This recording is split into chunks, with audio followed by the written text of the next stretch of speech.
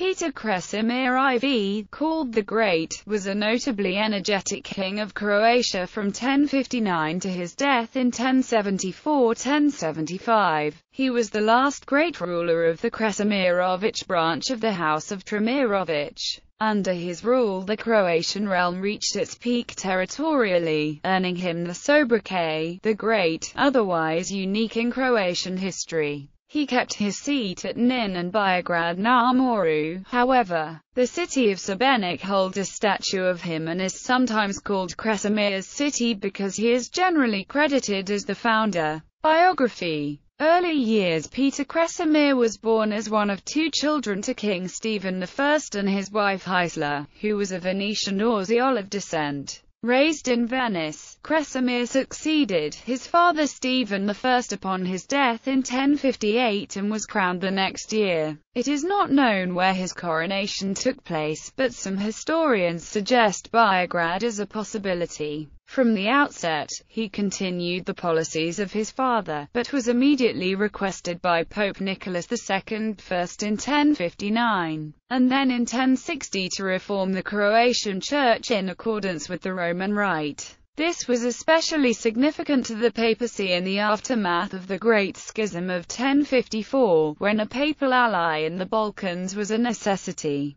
Krešimir and the upper nobility lent their support to the Pope and the Church of Rome. The lower nobility and the peasantry, however, were far less well disposed to reforms. The Croatian priesthood was aligned towards Byzantine Orientalism, including having long beards and marrying. More so, the ecclesiastical service was likely practiced in the native Slavonic, whereas the Pope demanded practice in Latin. This caused a rebellion of the clergy led by a priest named Vuk against celibacy and the Latin liturgy in 1063, but they were proclaimed heretical at a synod of 1064, and excommunicated, a decision which Krešimir supported. He harshly quelled all opposition and sustained a firm alignment towards Western Romanism, with the intent of more fully integrating the Dalmatian populace into his realm. In turn, he could then use them to balance the power caused by the growing feudal class.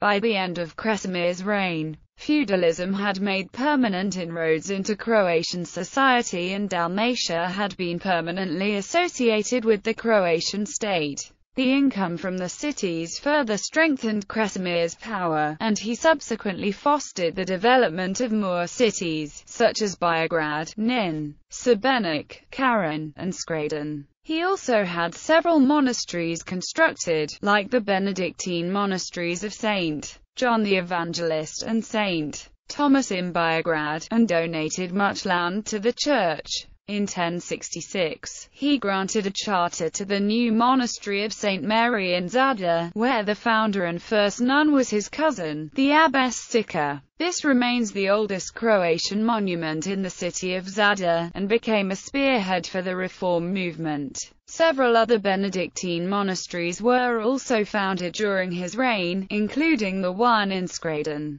Territorial policy. Krešimir greatly expanded Croatia along the Adriatic coastline and in the mainland eastwards. He made the Ban of Slavonia, Dimitar Zvonimir, of the related Svetoslavic brand of his house, his principal advisor with the title Duke of Croatia. This act brought Slavonia into the Croatian fold definitively. Around this time, Krešimir was rumored to have murdered his brother Gojislav, who possibly served as the Croatian Ban. Eventually, the rumors reached abroad, and Pope Alexander II sent one of his delegates to inquire about the death of Gojislav. Only after the monarch in 12 Croatian Zupants had taken oath that he did not kill his brother, the Pope symbolically restored the royal power to Krešimir. According to some royal documents, he ruled with 3 of his bants, each having a jurisdiction over a major part of the kingdom. Zvonimir as a Ban of Slavonia, Gojko, who was a Ban of literal Croatia, and a Ban of Bosnia.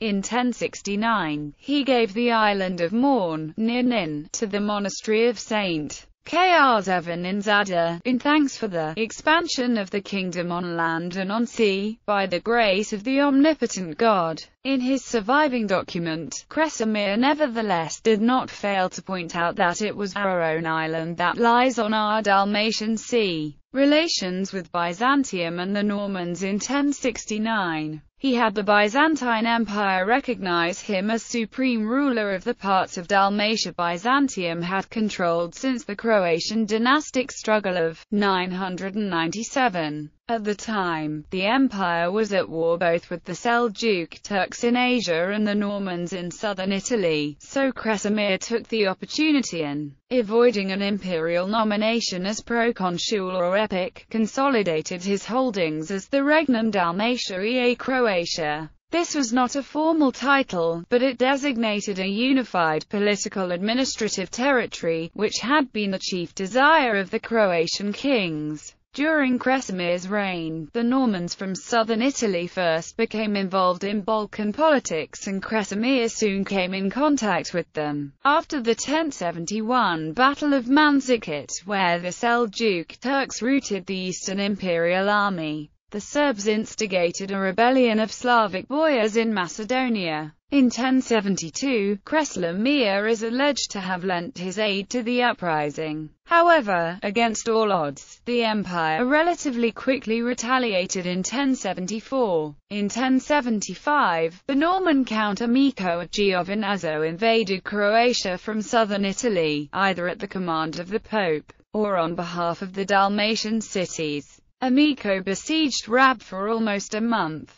He failed to take the island, but he managed to capture the Croatian king himself at an unidentified location. In return for liberation, he was forced to relinquish many cities, including both his capitals, as well as Zadar, Split, and Troga. His followers also collected a large ransom. However, he was not liberated. Over the next 2 years, the Republic of Venice expelled the Normans and secured the cities for themselves. Death and succession. Near the end of his reign, Peter Krešimir had no sons, but only a daughter, Nida. His brothers were dead, so his death meant the end of the usurping Krešimir III of Croatia branch of the Trimirović dynasty. Peter Krešimir designated his cousin Demetrius Zvonimir, Duke of Slavonia, as his heir, which restored the Svetoslav Shurania branch of the dynasty. According to some historians, Zvonimir deposed Peter. It is uncertain whether Peter died in a Norman prison during the first half of 1075.